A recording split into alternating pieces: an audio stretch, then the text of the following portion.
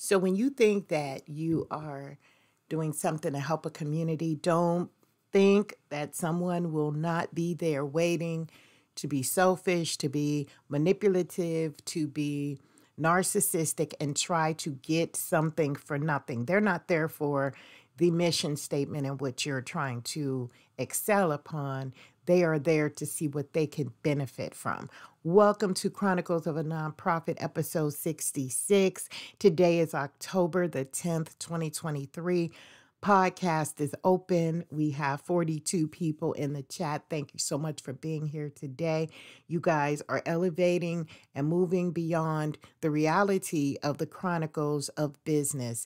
These are areas where at times you look at your business plan and you say to yourself, was this what I was thinking when I put this together? It's not what you're thinking.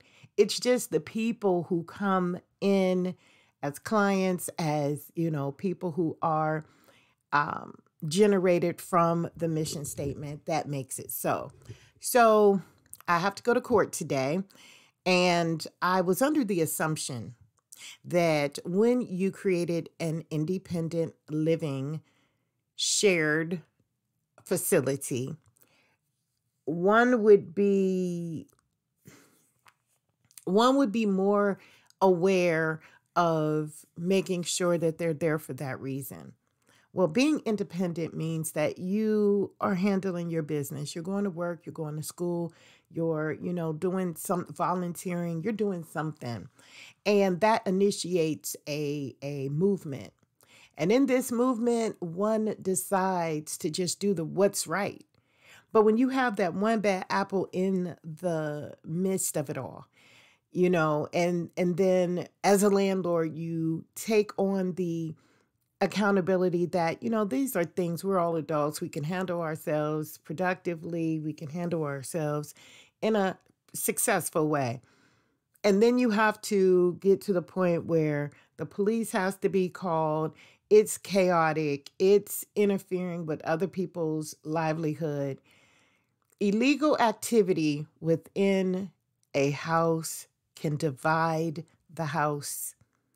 And when you're a landlord, you think that you have the ability to call the police, right? Because illegal activity means just that, illegal activity. But when you call the police and the police tells you that you have to evict, and there's a process, a lengthy process that should have maybe been taken beforehand, but you can't evict without having a reason to evict. Even a 30-day notice, I have found just recently, a 30-day notice means nothing. It's just telling them we're asking you to remove yourself from our property within 30 days. And then after that, now we go and do the eviction process, which could take between 5 to 6 weeks at $195 to $300 in order to get a person from your property in the state of Ohio. Now, mind you, the agreement is between two random citizens. In this, the individual should just be, well, if they're mindful enough to be mentally stable, they're going to know that this means to leave. But when a person is entitled, when a person is empowered by other people manipulating the system, now they're going to stand off. They're going to have a standoff with the landlord. So now it comes into the process of going down here with the lengthy, long, whatever it takes. Now, most people are going to be respectful to the fact that, number one, you allowed me an opportunity to be with you at this point in my life. When I needed a second chance, when I needed to be empowered because all my bridges had been burned. Now I know why. So, but this illegal activity, I mean, Domestic violence is a serious crime. But yet, in the state of Ohio, this domesticated, violent person is allowed to continue to reside where he is, not knowing if it would cause harm to the next person. See, these are the chronicles, entrepreneurs. So when we're thinking about starting independent living houses, Airbnbs, helping those who, need that second chance, we need to be mindful because people are not telling us this side of the story. They're waiting for us to fail because we don't really understand. But if we understand life, then we understand this. For every win, someone must fail. And I get that. So we have to exhale. And in exhaling, I am going to take the initiative to go down and be an advocate to the individuals in my home. And I am going to let people know that when police officers come out to the homes and there is a situation in the home and the person in charge is telling them this is a serious situation, anything can take place after that police officer leaves, especially when they have the authority to at least write a report. They failed to write a report. So now it's as though no one came out to the house because nothing took place. But there's a lot of things that goes on after that, and that is the part that makes me wonder if the homicides, if the domestic violence, if the corruption of what is going on the illegal side is happening due to the fact that we can't even ask an officer to make a report when they come out to the house stating that they were here for this particular reason. So we could build a case against the individual, okay? These same officers stated that they had no report of anything happening at that house. And guess what? It happened on a Tuesday. I called them yesterday, which was a Monday. And there's a whole case filed domestically against this individual. And they did nothing, putting people. I feel that when we call for backup and support, I understand that there's a process. You told me this was a process a year ago. I've been trying to get this individual out of the house for at least a year. And now I have to go through another strenuous process. And it's all about the rules and regulations that are not clear, that should be revisited when it comes to housing.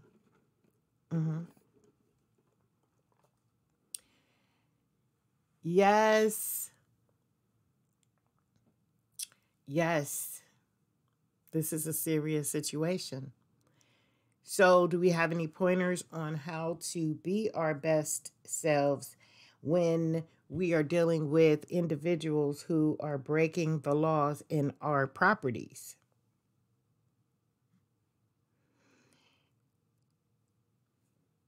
Yeah, unauthorized individuals. Protecting a property, protecting the people involved in there. And then there's a thing called constructive eviction. That is an immediate thing.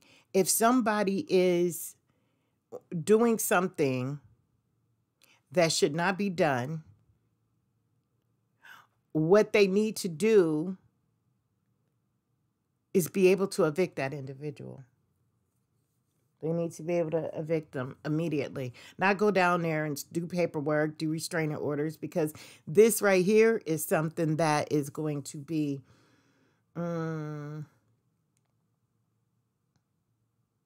hard to handle. It's going to be hard to handle. Unauthorized people sitting here acting entitled, disrespecting the rules. An unauthorized visitor was a long-term guest. In our properties, we have rules of how long an individual can stay at the house before at that time they're unauthorized. This individual was the only one who disrespected the rule. Mm-hmm.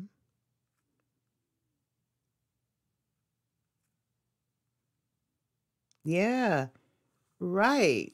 Teresa, you do have people who can unauthorize and destroy property. That's the reason why we keep it to that one person. But this is not an Airbnb. This is not a hotel. This is a second chance opportunity to help yourself. You shouldn't even want to bring anyone there because you should be healing and working on yourself. But if you don't know that you have to heal and work on your own trauma, then that becomes vital. That becomes extreme. And then what happens?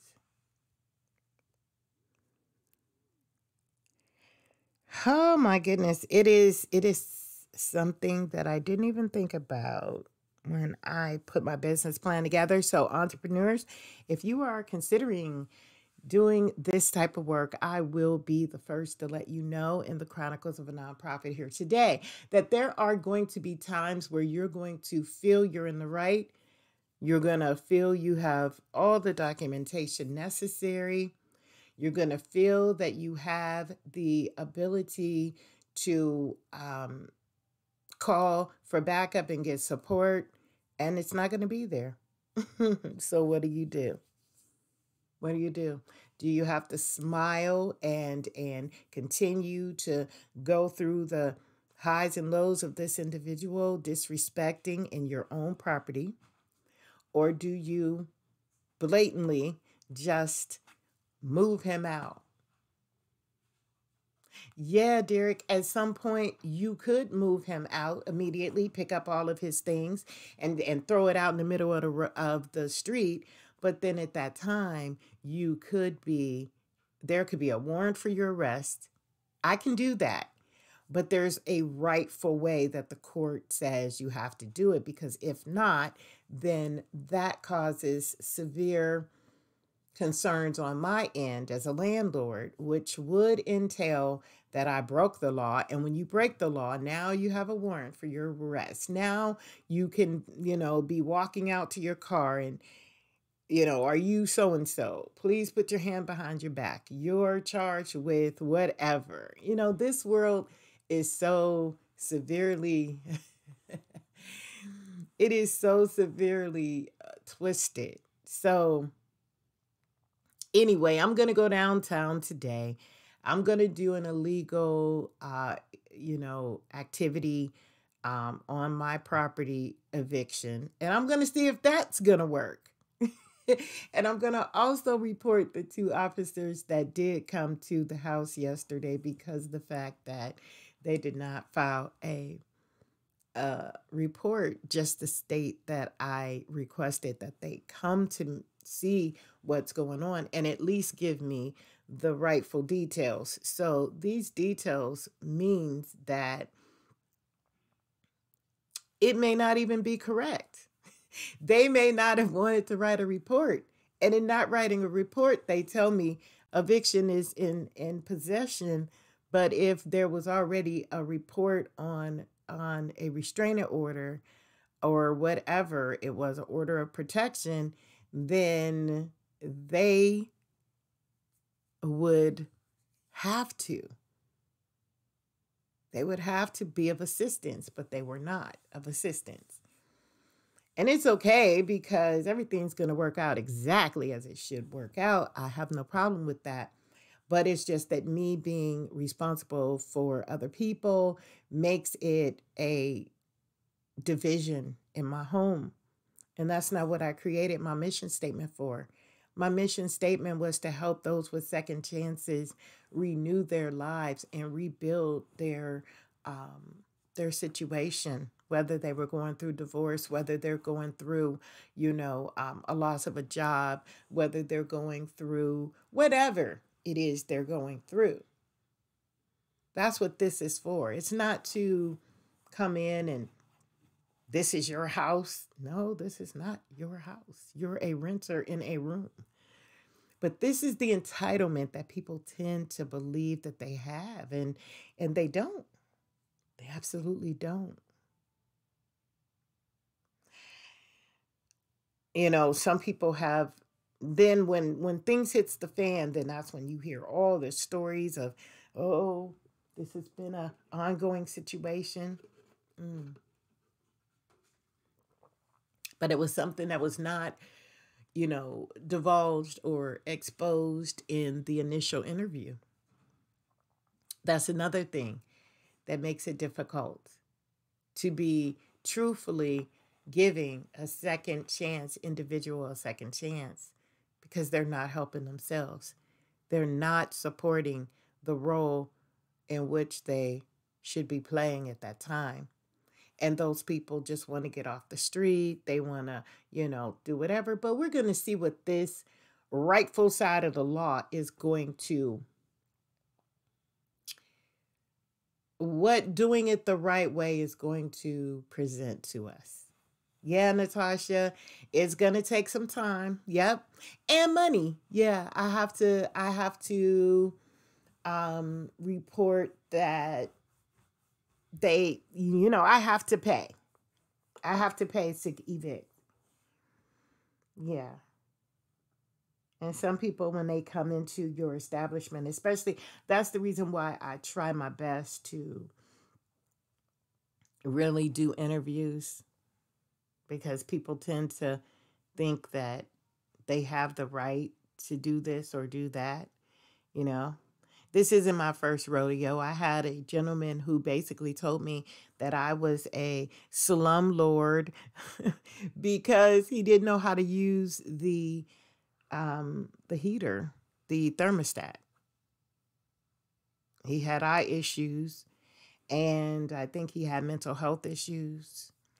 And he decided to share that, I'm a slumlord because he didn't know how to work the thermostat and it was cold. And I told him, just press the arrow up for heat to increase. It was just that simple. But I guess when people don't want to take advantage of helping themselves, they will put any and every excuse in the book out there in order to make this happen, make that happen. And it's entitlement. And I see it. So, yeah. Craig, hey, what's up? Yeah. I will be calling you.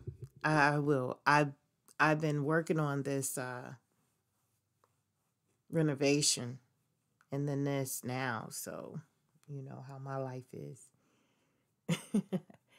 Thank you. Thank you for being there. You can email me and I will definitely get back with you as soon as possible within today. So, yeah, guys, this is what it is. This is what it is. Thank you all for being here and supporting me. I will be going down to do that. I think that constructive eviction is necessary and mandatory. And let's see what the state of Ohio has to offer those who choose to help those who are in situations. Let's see what happens. So we will keep you posted.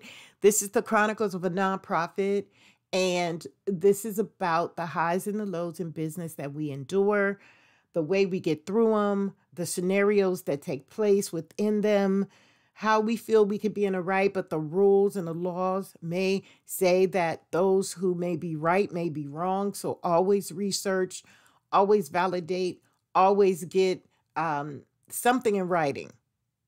But a lot of people know that something in writing can be held in court if they've given you wrong information. So they're not going to give you that pertinent information necessary.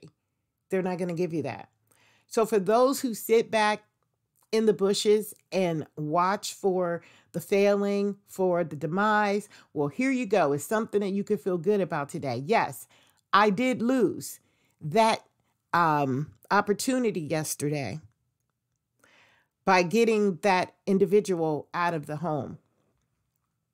However, I will continue to fight. So there is going to be a part 2. And let's see what takes place after that. Because again, some people could just be lazy and just getting ready to get off work, and they are not trying to write a report. Yes, it was around 2:30. So I think the change of schedule was taking place at 3 o'clock. So yeah, that was the situation. That was the situation. And I thank you all for being here. Please tell me what you would do. Write me an email and tell me specifically what are some of your concerns about, if you were that one entrepreneur that were thinking about renovating and starting to do independent or assisted living housing. How would you handle the circumstances if someone is doing illegal activity within your home, which I know domestic violence is an illegal activity. So to do that in your home and, no one suffers the consequence behind it, what would that make you feel? How would that make you feel? And I'm going to see what happens. So I'll keep you posted. I'll see you tomorrow on Chronicles of a Nonprofit. Peace.